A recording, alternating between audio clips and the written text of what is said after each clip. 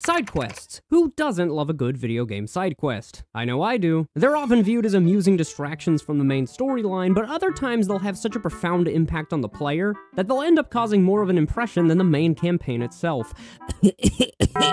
But sometimes, even the most seemingly innocuous side quest can evolve into a frenetic and downright hectic series of events. Take, for example, The Legend of Zelda Majora's Mask. When casually trying to save the world from a sentient and foreboding moon, you might stumble across Romani Ranch, a seemingly tranquil and convivial section of Termina. Doesn't sound like they're in the most dire of straits, right? Well, wrong. Due to the coveted milk produced at the ranch, it has become a target of numerous strings of misfortune, and it's up to Link to almost single-handedly save the ranch from collapse. To start, you have to find a way to destroy a massive boulder that prevents you from accessing the ranch on the first day, and if you do manage to find a solution, you'll spend the first day guarding the ranch's cattle from extraterrestrial ghosts. Yes, you heard me correctly. I didn't stutter. But then, when all seems fine and dandy, you'll have to assist Romani in a milk delivery that starts off innocently enough, but then subsequently leads to the envious Gorman brothers attempting to sabotage the delivery by barricading the trails and trying to break the bottles on horseback. All of this, and it all started by just checking out a seemingly peaceful ranch. This is what I'm talking about today. Side quests that begin in a relatively simple or innocent fashion, only to culminate in the complete opposite direction. So get some food, a drink, your favorite weapon, a friend or two, whatever else you can find, this one's gonna be a doozy. Enjoy!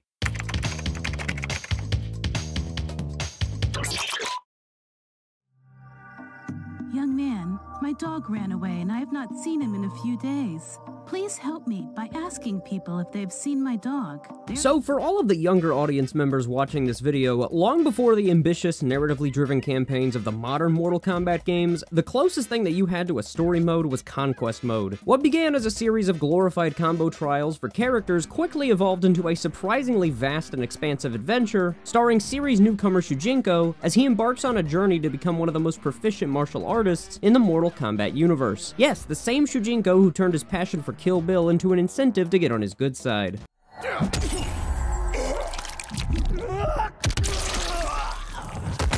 If he can do that to a heart, then imagine what would happen if he checked your prostate. And you know what? Despite the laughably horrendous voice acting, great job. You are getting good at this. And the needlessly prolonged tutorial section, I actually prefer Conquest Mode to the standard story mode provided in the modern entries. There's just such a nostalgic early 2000s charm to it that captivates me, and if you bestow me with a game that allows me to ruthlessly attack the elderly with little to no consequences, then you bet your sweet ass I'm gonna enjoy my time playing it.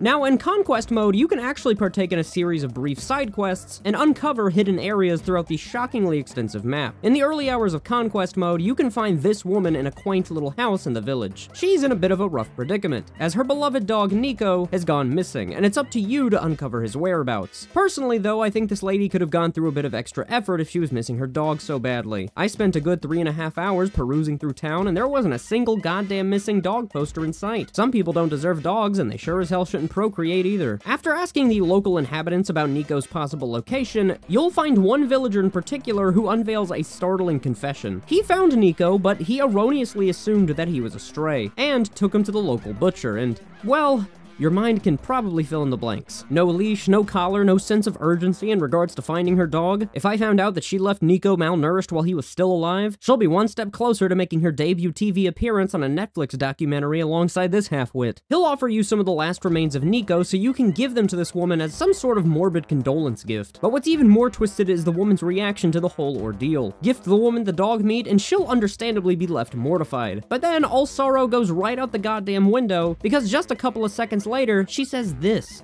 Oh well, I guess it is not a total loss. Will you join me later for some Nico stew?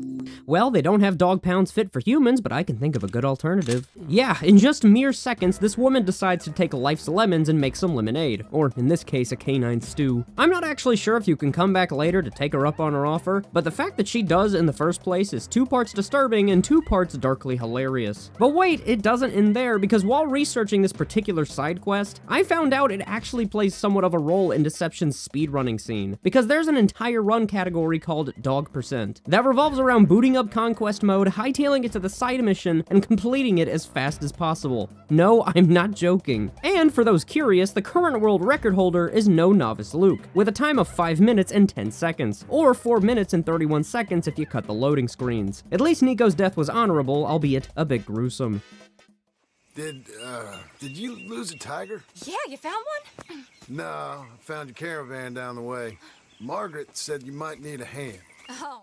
In the days of the Wild West, you'd be pretty hard-pressed to find someone who wasn't at least a little bit on the unorthodox side of things. Thankfully, the Red Dead series is chock full of zany and eccentric characters that you'll meet either during the events of the story or while exploring the world on your own volition. The first Red Dead Redemption has more than a few that I could pull from. Take, for example, this guy who's partaking in a little animal husbandry. In normal circumstances, this isn't at all what you think it means, but in this case, the title is kind of self-explanatory. But I think Red Dead Redemption 2 exhibits one of my personal favorite examples, and it all begins with the side mission, he's British of course. This is Margaret. He's an animal wrangler and a cross-dresser, but he's mostly a con artist. You'll see what I mean a little later. Margaret has misplaced his 3 exotic animals, a zebra, a tiger, and a lion. If there was a bear instead of a zebra and the order was reversed, this game would have received a sly Wizard of Oz reference, and, consequently, a lawsuit from MGM on Rockstar's doorstep. It's now up to you to find the 3 missing animals, and while the task at hand might not be the most conventional, this mission certainly subverts your expectations in more ways than one. Let me explain. First, you gotta search for the zebra, and after some sleuthing, you'll discover that Margaret's zebra is nothing more than a donkey with some crudely drawn paint made to resemble stripes. You can choose to either lead it back to Margaret with a rope, or do what I did and unashamedly mount and ride it back to its owner. However, no amount of pride is gonna prevent the local civilians from mocking your noble steed. Return the donkey, and you'll now be tasked with finding Margaret's assistant, Sally, who will aid you in finding the tiger. Meet up with Sally, and she'll inform you that she got a dog, strapped a wig on it so that it could resemble a lion, and sent it on its merry little way to find the tiger. If she put that much faith in her dog, then surely this so-called tiger is probably nothing more than a large house cat.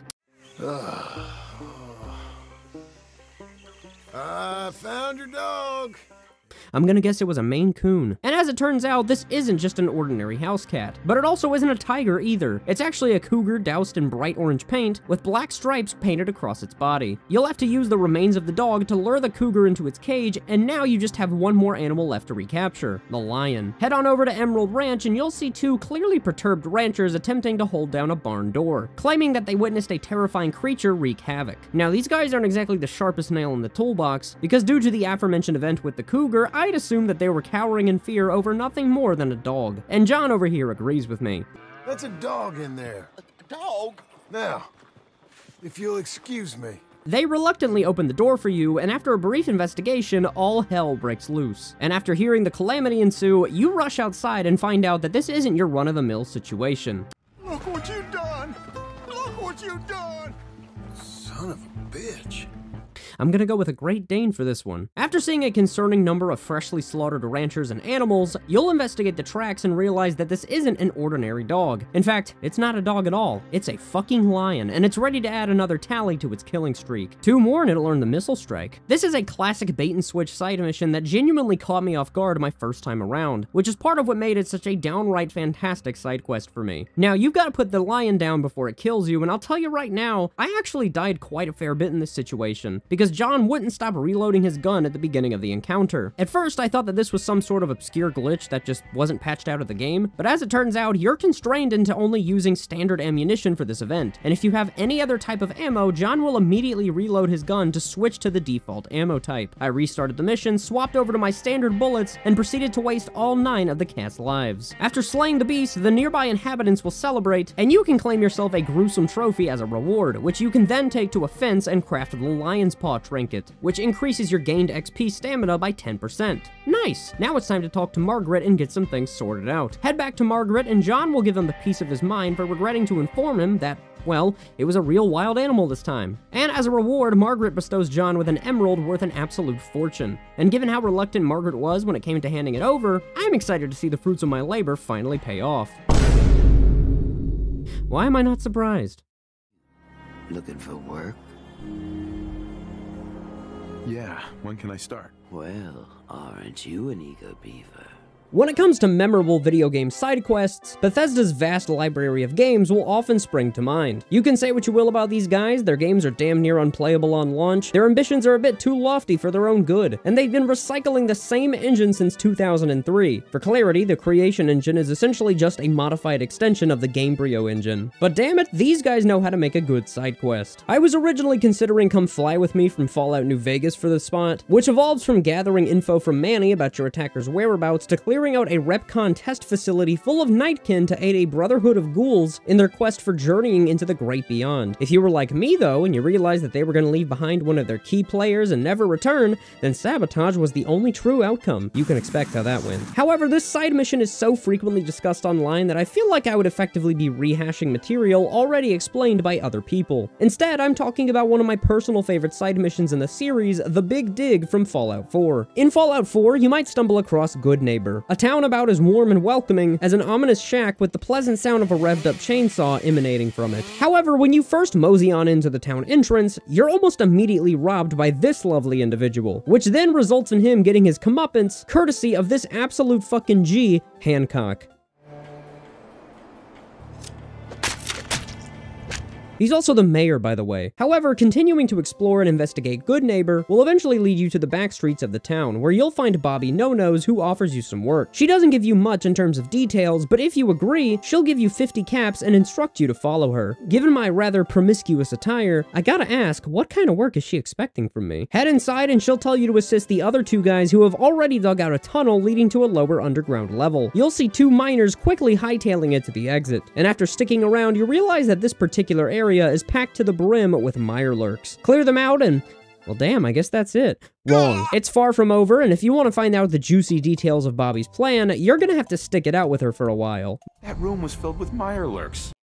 Oh shit. Bobby asks you to reconvene with her in Diamond City, where she'll finally give you some insight as to what she's been scheming. You see, Bobby has conjured up the idea of breaking into the Diamond City strong room. How, you may ask? Well, as it turns out, she's managed to locate an underground route that leads directly underneath the strong room. With a little bit of help and some perseverance, Bobby's plan sounds elaborate, methodically conceived, and kinda dangerous. But that's part of the fun, isn't it? Slight caveat though, because she's missing an integral member of the team, and given that this is Bobby No-Nose we're talking about, a master delegator without any of the authority, she's gonna make you do the dirty work. Her associate, Mel, is locked away in Diamond City security, and you're gonna have to find a way to bust him out. You can either tackle the objective in a more, shall I say, conventional manner, or depending on your character's stats, you can actually sweet-talk the guards into setting him free. Regardless of your choice, Mel is now a free man, but the rational and logical half of his brain was clearly negatively impacted because he almost immediately comes running right back to Bobby like an overly devoted and loyal puppy. Now, you're able to finally conduct the plan, and Mel has brought along his robot assistant, who specializes in using sonic resonance to cause soft walls to crumble down. However, this isn't your run-of-the-mill underground journey, because you'll have to face an onslaught of feral ghouls, mirelurks, and potentially a mirelurk king boss fight if you end up wandering down the wrong path. Along the way, Mel will begin to grow a little bit skeptical and suspicious of the route, because he thinks that we're heading too far south. To that I say, shut the fuck up, Mel. I promise you, if we were further south, we'd be third cousins and probably hitched by next week.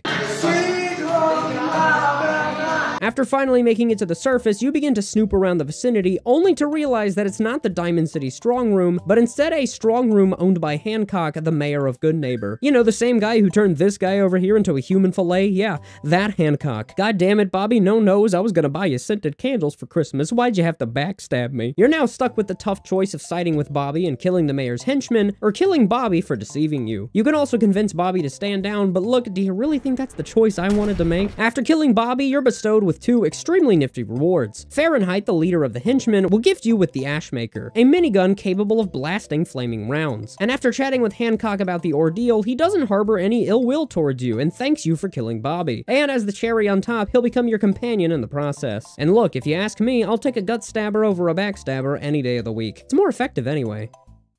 Okay, so I want to preface this entry by talking about a post that I uploaded days before this video's release. I asked my audience to give me some suggestions for an entry that pertains to this video, and I was given a vast array of answers. However, I noticed a recurring trend. There were a shockingly high number of comments suggesting that I cover a side quest from a Yakuza title. Now, I wasn't aware of this prior to making this video, but the Yakuza series is absolutely stacked with seemingly simplistic side quests that often evolve into downright absurd and hilarious escapades. That being said, I didn't know which one to pick, but after scrolling a bit more, I stumbled across an absolute goldmine. Suggested by Subway to Venus 3237, this is Be My Boyfriend from Yakuza 0.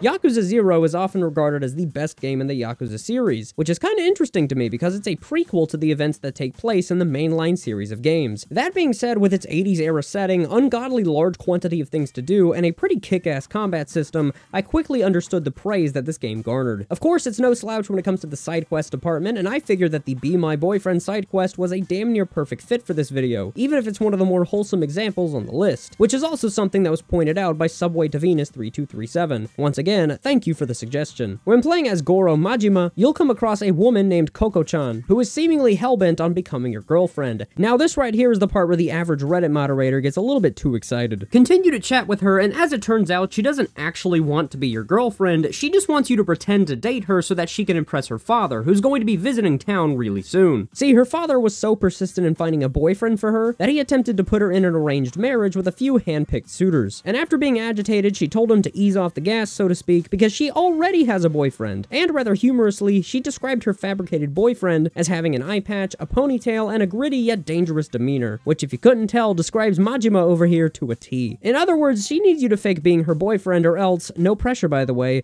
her dad will force her into an arranged marriage. Majima begrudgingly agrees, but you soon find out that this isn't as simple as the classic nice to meet you sir handshake and a couple of dad jokes. No, she's already arranged a dinner with you, her, and her dad, and you have to be able to impress the guy, which according to her is not such a rudimentary task, because he tends to blow his lid when things don't go his way. In order to circumvent this, she'll actually give you a detailed list of things to say to him when he tries to pry a little information out of you. She'll tell you that you're supposed to be a dentist, that you like going out on drives and watching movies, and that you love the omelet rice that she makes. Now, whenever the dad does eventually show up, he'll ask you the traditional assortment of questions, but often they'll have a slight twist that makes things a little bit more difficult. For example, instead of simply asking what you do in your free time, he'll instead ask how you and Koko-chan met. Despite the slight internal panic that poor Majima goes through when asked these questions, it's actually nothing more than a simple series of mind games. Because if you just answer the questions with the options that Koko-chan provided you with, then Majima will be able to acclimate to the situation and think up a fairly convincing answer right on the spot. What's kind of hilarious about this is that you can answer the questions however you like and still be able to complete the mission, but the rewards earned at the end will be of considerably lower quality. Complete the mission with all of the correct answers and you'll earn the Sprite Belt, which doubles weapon durability. However, it doesn't quite end there, because after the date is finished, Koko-chan's father will reveal to you that he saw right through the ruse and knew that you weren't actually his daughter's boyfriend. However, he's so impressed with your dedication to faking it that he doesn't take any offense to it. In fact, he's so impressed with Majima in general that he asks him to actually become his daughter's boyfriend, because he views him as the ideal man. Just wait till he finds out what Majima does for a living. However, it goes even beyond that, because he's so enamored by Majima that he proudly exclaims that if Koko-chan doesn't take you, then he will. Oh my god. In other words, Majima was able to convert this seemingly hard to impress and overbearing father into one that now wants a bite of Majima's cookie, if you know what I mean. That is quite possibly one of the most fucking hilarious ends to a quest that I've ever seen, and after finding out how farcical and comparatively lighthearted this side quest was, I knew I just had to include it. Thank you once again for the suggestion.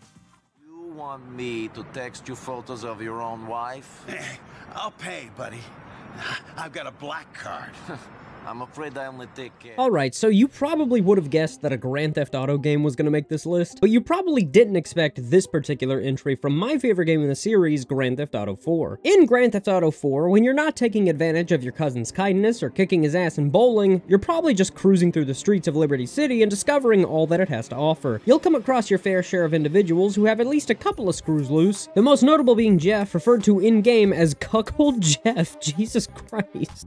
Even in 2008, they knew what was up. Jeff is paranoid to a downright unhealthy degree about his wife's faithfulness to him, or in this case, lack thereof. He's under the assumption that his wife is a serial cheater, and he's quite outspoken in his less than savory feelings about the matter. Bitch! Bitch! Bitch! It's kind of fitting that this guy's asking for help from an ex-soldier turned criminal who robs a bank and then goes bowling with his earnings that same afternoon. You're a fucking G, Nico Bellic. Never change. Jeff asks you to do a little reconnaissance by taking some compromising pictures of his wife engaging in the affair. However, Jeff's fearful ramblings were nothing more than paranoia, because as it turns out, his wife Shirley was never actually having an affair with him. Shirley had nothing more than a strictly platonic relationship with the unnamed gentleman, and in fact, the only reason she decided decided to meet up with the guy in the first place was for emotional support due to Jeff's concerningly high lack of faith and trust in her. That being said, you can kill these two in the cafe if you want to, but if you want to continue this series of missions, you'll have to leave the pair unscathed. After sending the pictures, Nico informs Jeff that he has nothing to worry about and that he should probably make a better effort to trust her. And, well, that's it, right?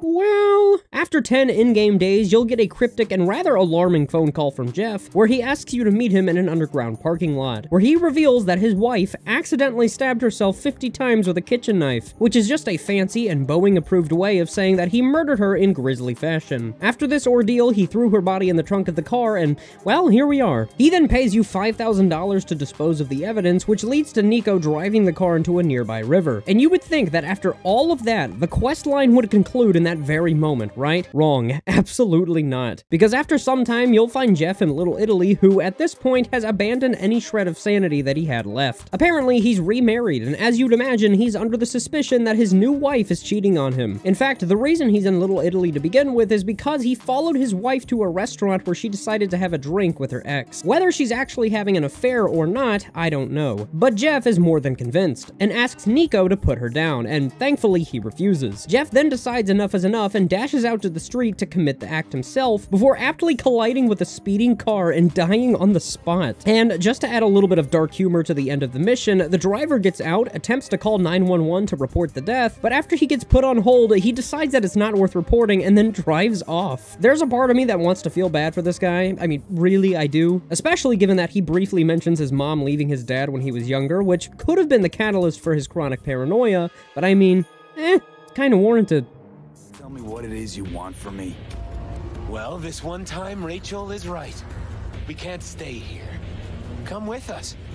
You'll find out all you need to know on the way. Got to object, strongly.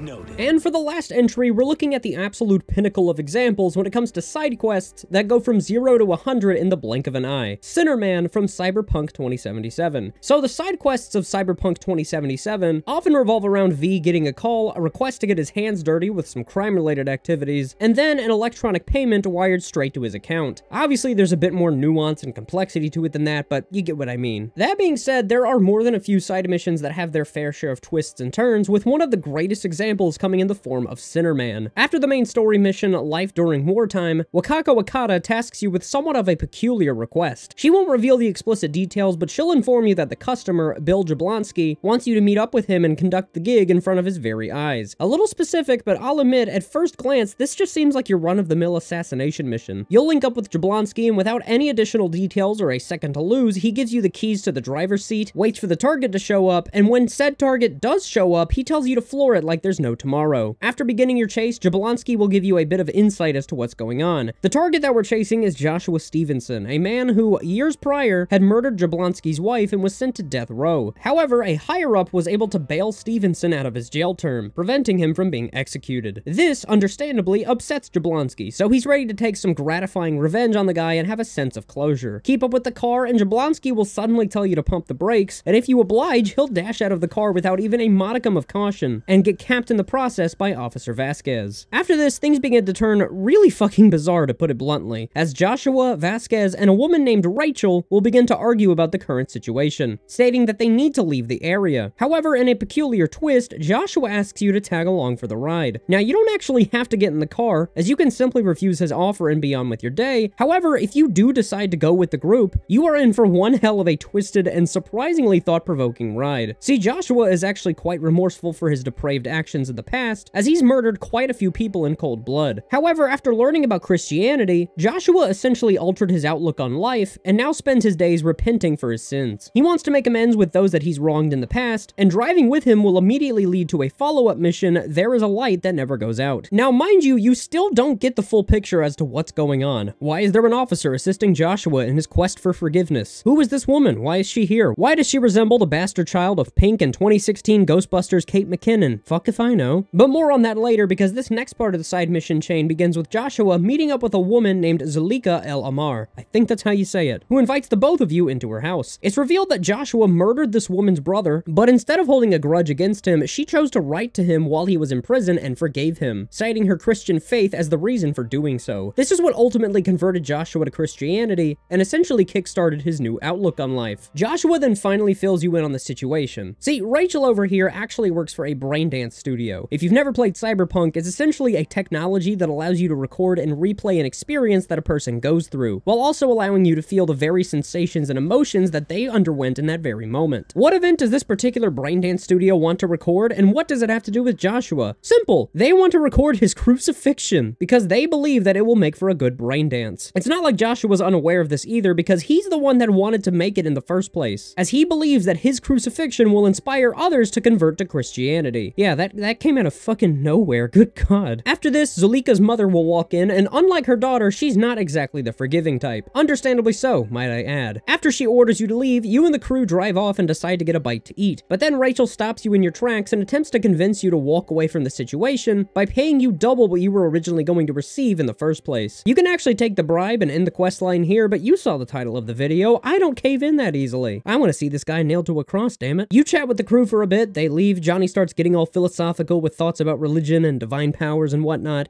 and after leaving the restaurant and waiting a few days, you'll get a call from Rachel, and this is where shit hits the fan. Accepting the call from Rachel will lead to the final quest in the chain, They Won't Go When I Go. She'll tell you that Joshua needs a little bit of a pep talk from you before undergoing his crucifixion, which you can refuse, believe it or not, resulting in the mission ending prematurely. However, if you choose to show up, oh boy, you're in for a doozy. Arrive at the building, meet up with Rachel, and she'll guide you to the dressing room, where Joshua is beginning to have some doubts and caution about the situation. He then asks for your input, and you can choose to be positive or negative, but depending on some of your dialogue choices from the earlier missions, there's a chance that he'll perform the crucifixion regardless. Rachel comes in, tells you that it's time for the big show, and before it begins, Joshua doesn't just request that you stay and view the crucifixion. Oh no. He asks you to be the one who nails him to the cross. Holy shit. For the more squeamish players, don't worry, you can refuse to perform the act, and hell, you can even leave without having to watch the gruesome act play out. Bad news for those same squeamish players though, because I'll give you 3 guesses as to the one I chose.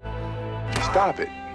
Get some help. Yeah, it's really disturbing, to be frank with you. And then, at the very end of the quest, all you're left with is the haunting sight of Joshua pinned to a cross as he slowly closes his eyes and accepts his fate. It's such an unnerving yet undeniably riveting side quest that serves as one of Cyberpunk 2077's finest. And let me remind you, this all started from a guy wanting to enact revenge on his wife's killer. This is quite a lot to take in, so I think I'm gonna take a break from Cyberpunk and decompress a little bit. A little Ocarina of Time wouldn't hurt. And would you look at that? I found a wishing well. I've always wanted to know what's at the bottom of one of these.